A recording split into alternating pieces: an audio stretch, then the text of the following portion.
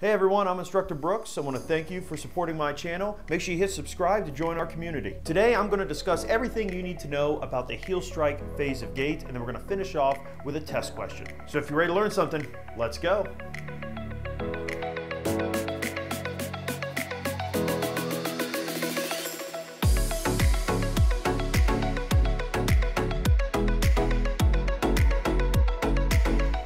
For every phase of the gait cycle, you should consider 3 joints: ankle, knee, and hip.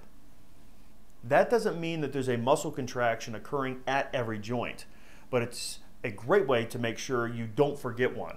One of the biggest things that most students forget is they think about the ankle and the foot when they're thinking about the gait cycle, and as they go through it, they do everything right for the ankle, but they forget either the knee or the hip.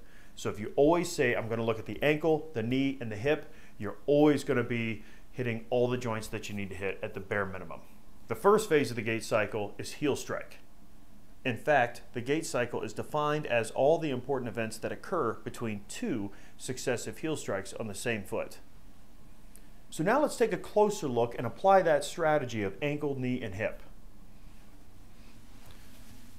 First, looking at the ankle, there is an isometric contraction of the anterior tibialis to hold the ankle in neutral dorsiflexion. Moving on up to the knee, we see the quads are eccentrically contracting as the knee slightly flexes to absorb the force of the ground moving up through the lower leg.